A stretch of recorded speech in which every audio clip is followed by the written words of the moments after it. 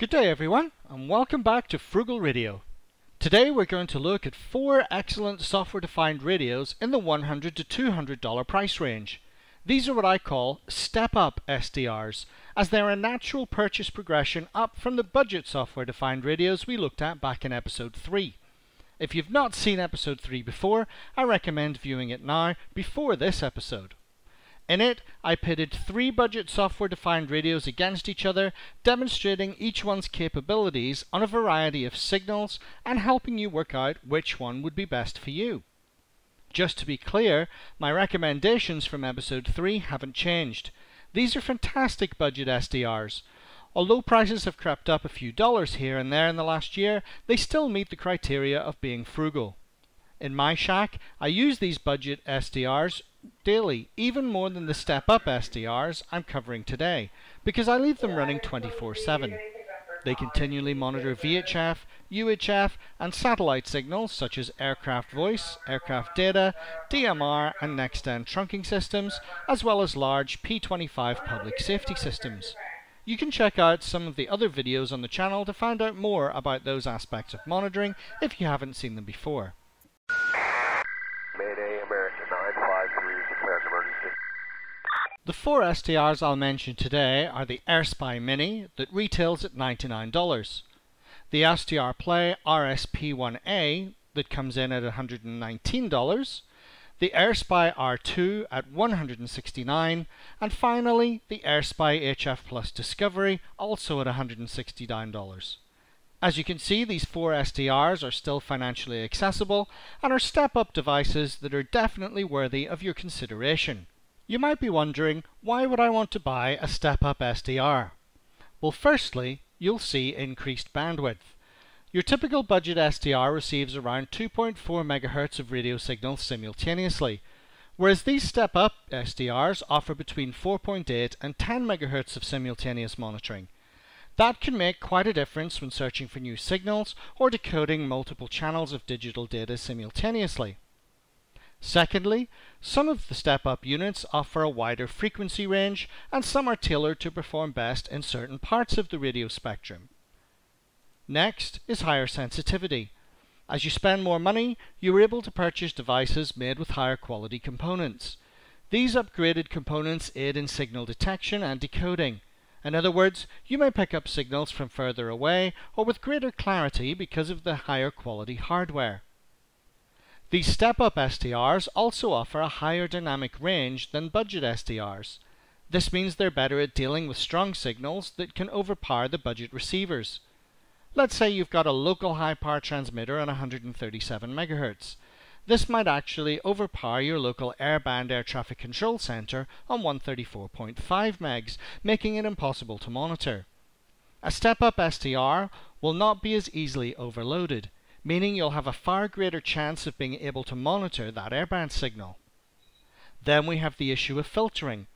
Budget SDRs are wideband devices without much RF filtering.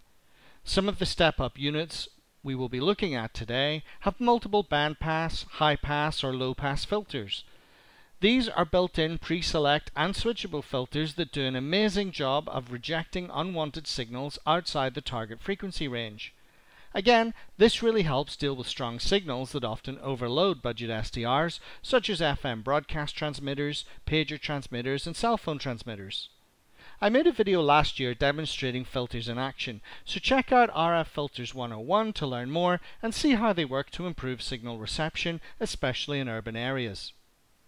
Lastly, the majority of step-up SDRs include a switchable bias T. This is a feature only one of the budget SDRs offers. So let's jump in and look at our first step-up SDR today, the Airspy Mini. This is the lowest cost step-up SDR that we're looking at, typically selling for $99. Having said that, I have purchased several of these at $69 each during the last couple of Black Friday sales. If you're watching this in the fall, it might be worth bearing that in mind. Where it differs from your typical budget SDR is in the bandwidth. The Airspy Mini provides 4.8 MHz of visible spectrum and up to 6 MHz of IQ sampling bandwidth. That is more than double the bandwidth you get with the typical New Elec or rtl-sdr version 3. This SDR also has a 12-bit analog to digital converter known as an ADC. This is the chip that converts the analog signal being received into a digital signal that can be processed further by the computer. The higher bit rate translates into a higher dynamic range and lower noise floor. For comparison, the budget SDRs utilize 8-bit ADCs. Here is a comparison of the Airspy Mini and the rtl-sdr v3 monitoring around a strong VHF pager signal in my area. Firstly, you'll notice that the visible bandwidth on screen is much greater on the Airspy Mini. You can see over 4 megs of spectrum at once. When the pager transmitter fires up, you'll also notice the Airspy Mini suffers much less from overloading and signal imaging compared to the budget SDR. This reduction in unwanted interference may also be the result of the RF tracking filters. With a little tinkering with the decimation in SDR sharp, I could likely reduce the interference even more. However, I have not actually experimented with these features. The Airspy Mini also has a software switchable bias T. The budget rtl-sdr version 3 also has this feature, but it is not as user-friendly. Speaking of SDR sharp, it is actually produced by Airspy. In the early days of SDR, it was the default software used by many. As a result, a lot of plugins were developed, extending its functionality even further. Another of the positives is that it's easy to set this unit up via Spy Server, making it possible to locate it remotely. Attach it to a Raspberry Pi or similar mini computer, and you can control it via the free Spy Server software from anywhere on your network or even across the internet. The Spy Server software is actually made by Airspy themselves. On the negative side, this SDR offers a 24 to 1700 MHz frequency range, basically the same as most of the budget dongles. I've also noticed that my rtl-sdr version 3 units provide a higher signal-to-noise ratio in SDR sharp than the Airspy Mini. While the Mini certainly has a much lower noise floor, the rtl-sdr v3 often does a better job of weak station monitoring in the VHF and UHF bands I regularly operate in. This is quite a surprise to me, because on paper, the Airspy Mini should outperform all the budget dongles in this area. Next, let's talk about the SDRPlay RSP1A. This is one of my favorite step-up SDRs, and I highly recommend it. First of all, it has a very wide frequency coverage. You'll be able to monitor from 1 kHz all the way up to 2 GHz with no gaps in coverage. That is a phenomenal range of frequencies to cover, and this SDR does it very well. Being able to use your receiver to monitor HF opens up a whole other world of radio. Of course, you will need different antennas for the various parts of the spectrum you want to monitor, but with this single device you could be listening to everything from navigational aids in LF to satellite communications around 2 GHz. That is an incredible range of monitorable frequencies for under $120. Another great feature of this device is its ability to monitor up to 10 MHz of bandwidth simultaneously. That is a lot of spectrum to work with, and is a superb feature for more advanced radio enthusiasts. In reality, the usable bandwidth will be around 8 MHz, but that still covers a large range of frequencies simultaneously. This can be useful for decoding multiple channels or for providing online streams of active frequencies. This SDR also features an adaptive analog to digital converter. When using lower bandwidth settings, it will run in 14-bit mode, but will drop to lower bit rates when sampling at higher rates. Amazingly, for such a frugally priced device, this step-up SDR includes many built-in filters. These filters make a huge difference in receive performance for me. If you'd like to see a demonstration of them in use, you can click the link in the top right corner or check the description below after this video. Additionally, the RSP1A has a low noise amp or LNA built right in. It also features a switchable bias T, which can easily be controlled within the software applications. Speaking of software, SDRPlay provide the excellent SDR Uno as a free download, and it works very well and has some great features, including a decent memory bank and scanner, although the scanner is rather slow. DST Plus Fastlane can now also connect to the RSP1A. I haven't personally tried this as I use my RSP1A for other things, but it's good to know that the DSD Plus team are now supporting this amazing device. My biggest beef with the RSP1A is software compatibility. A lot of software simply doesn't work with SDRPlay receivers. For example, you cannot use SDR Sharp with SDRPlay devices. This means that you're immediately ruling out some of the really useful SDR plugins. Thankfully, the newer SDR++ works just fine, as does SDR Console version 3. Additionally, Unitrunker will not talk to SDRPlay devices.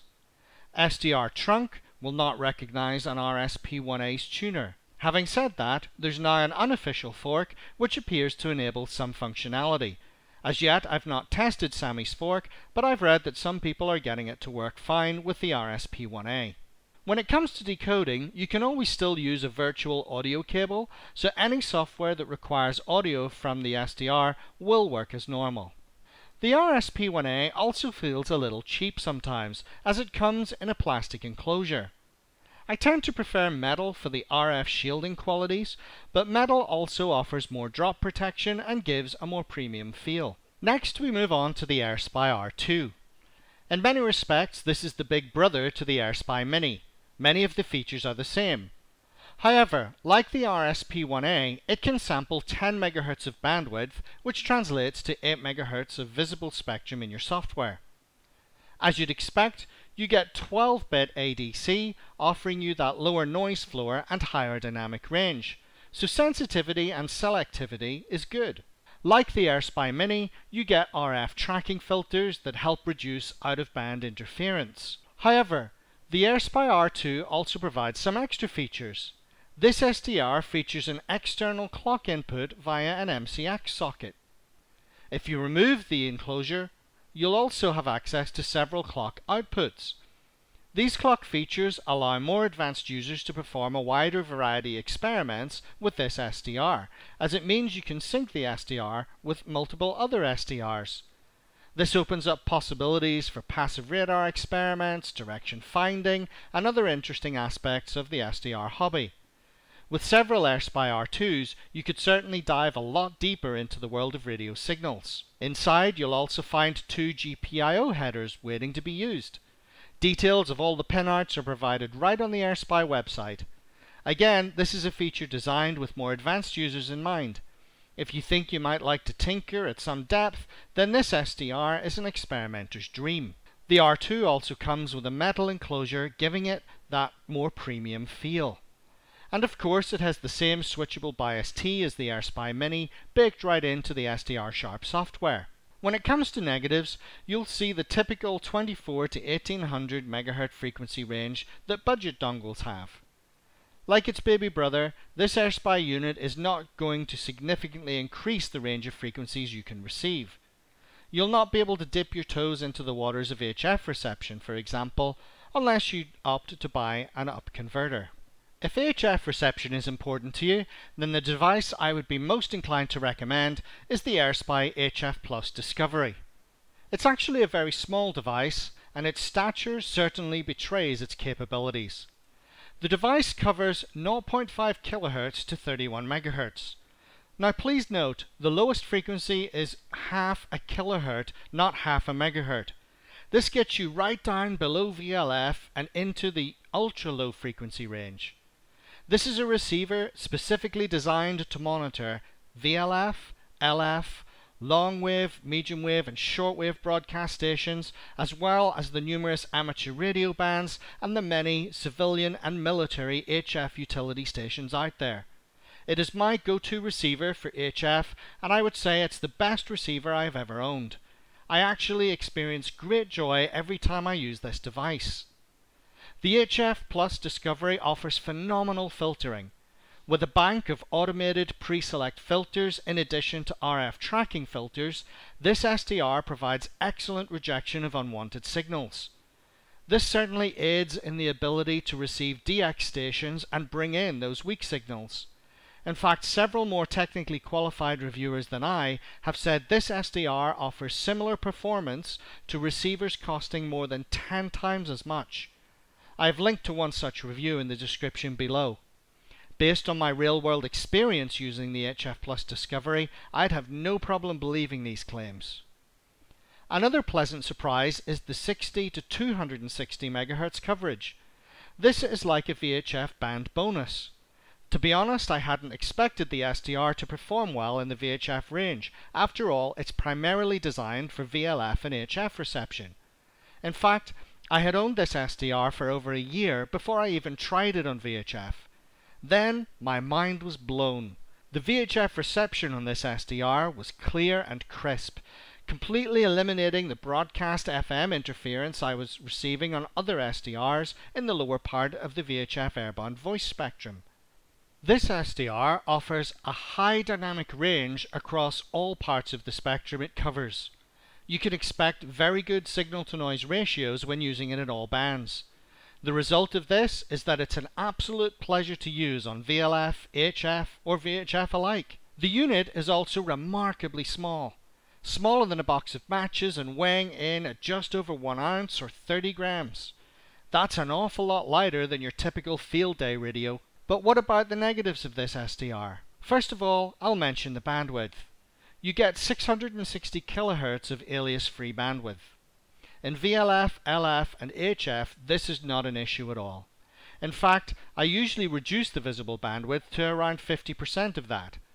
This provides me with more than enough spectrum to monitor utility stations like long-range civil and military aviation communications.